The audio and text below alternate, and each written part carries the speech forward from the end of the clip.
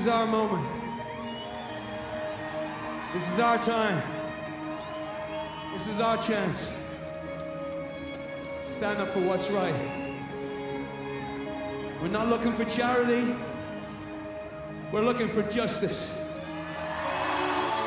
was a beautiful day.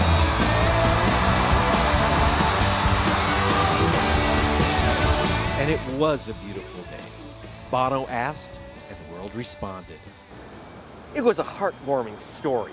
All the nations of the world getting together with the International Monetary Fund and the World Bank to reduce the debts crushing the poorest nations on Earth and killing their people. It all looked good.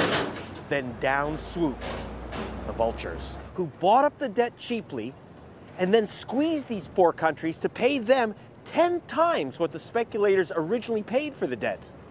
5 years ago, Gordon Brown told the United Nations that the vultures were perverse and immoral. We particularly condemn the perversity where vulture funds purchase debt at a reduced price and make a profit from suing the debtor country to recover the full amount owed, a morally outrageous outcome. Yet today, the vultures are still demanding huge payoffs. One of them expects to win $40 million this week from Zambia. We thought we'd track him down.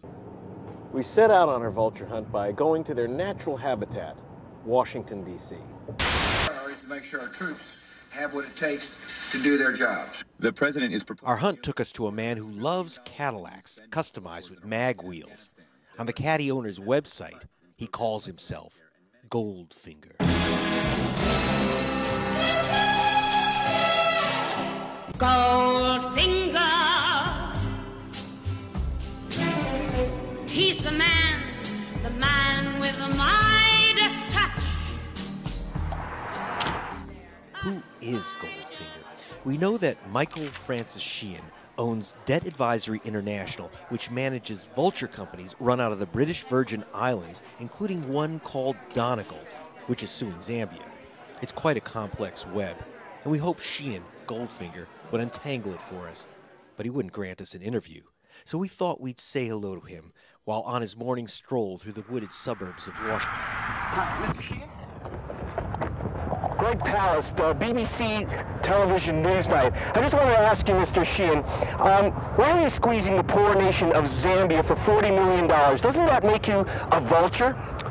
No comment. I'm in litigation. It's not my Well, you've been avoiding this question. Aren't you just profiteering off the good work of people who are trying to save lives by cutting the debt of these poor nations? No, there was a proposal for investment, but that's all I can talk about. A British court is about to rule on whether the Goldfinger-linked companies will walk away with $40 million from the Zambian government. I asked an advisor to Zambia's president what this judgment means to a nation where the average wage is $1 a day. If these bondholders get their $40 million, what does that mean to Zambia? The kind of money we are talking about, in excess of $40 million, is literally wiping out Zambia's annual savings arising from debt relief.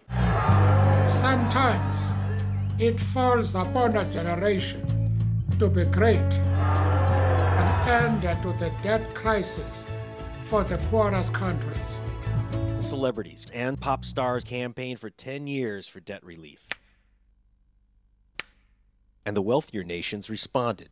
A child dies completely unnecessarily as a result of extreme poverty every 3 seconds. Speculators, the vultures, realized they could make massive profits off everyone else's generosity by diverting into their own pockets the debt relief meant for the poor.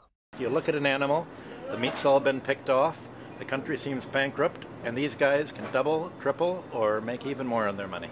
Debt relief is actually just clearing a path for the vultures to walk in right behind them. Here's how the vultures got Zambia. In 1979, Romania lent them $15 million. By 1998, Zambia was broke. So Romania offered to write off the entire debt for just $3 million. But before the deal was final, a vulture swooped in and somehow snatched Romania's cheap offer for his own company. Goldfinger.